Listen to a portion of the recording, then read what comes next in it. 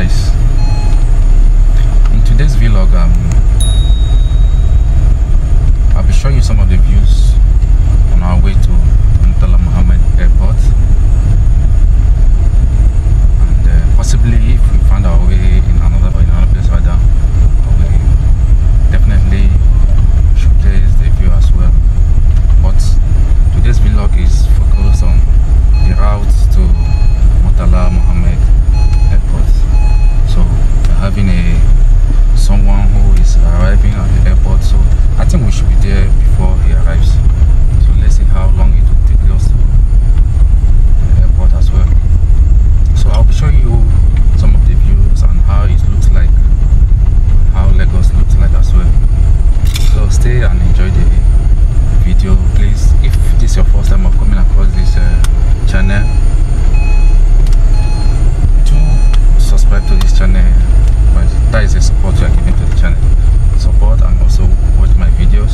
The ones you find interesting, please do watch it and give it a like. And if you have any idea or a suggestion, you can put down your comment below. So guys, as you can see now, in Nigeria we buy even our own currency. I think we are living in a crazy world now. We are living in a crazy Nigeria. Our own money, we have to pay charges for us to get our own cash, our own currency. So it's really crazy at the moment. It's really crazy. This is the vendor. This is came to get some cash, because when you go to a bank, it's really crazy in Nigeria at the moment. It's not really acceptable. This is not really commendable at all. So what to do? We have to keep going and keep pushing.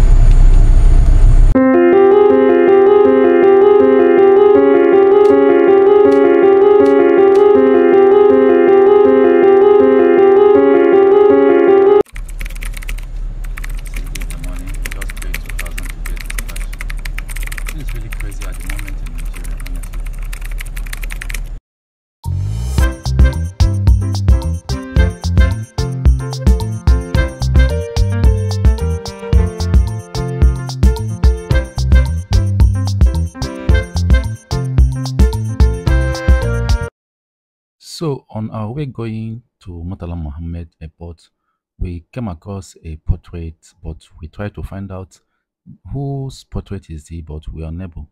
Please, if you have any vital information about the portrait, you can put it down below the comment section so as to enlighten some of us who are far from the portrait.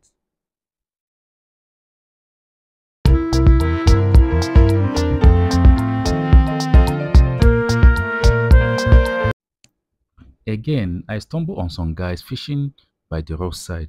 With the vast land occupied by water in Lagos, I was hoping to see a higher level of fishing production, but to my greatest surprise, fishing production in Port Harcourt is much better when compared together. I believe the government can play a better role to see fishing production increase and become cheaper in the state.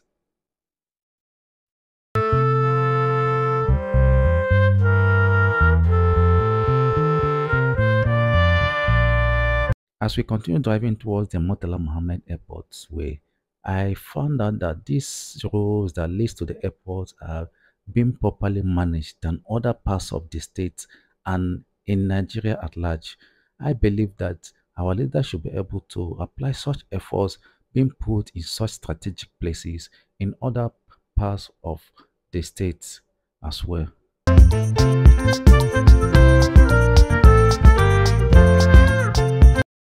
As we approached the airport, we got to a checkpoint where the security personnel denied us entrance into the airport because of our plate number.